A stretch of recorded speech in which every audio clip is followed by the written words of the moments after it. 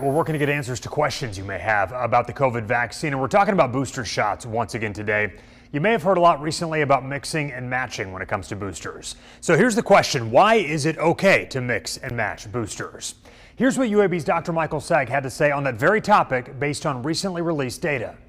I could argue that it's preferable scientifically to mix and match the Pfizer and the Moderna because they're stimulating the immune system with a little bit different part of the coronavirus. And so theoretically, you could say, well, you got the original part with, say, Moderna, you come back with Pfizer, get a little bit different part of the virus, and that could give you the best opportunity for a broad response that your immune system's ready to fight with.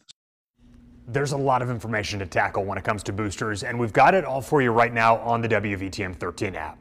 A guide to who's eligible for a booster shot, also more from Dr. Sagg on which vaccine booster you should consider if you got the single-dose J&J. Also, keep the questions coming. We're taking them to the experts. Let me know something you want to know. WVTM 13 at WVTM.com is the best way to reach me.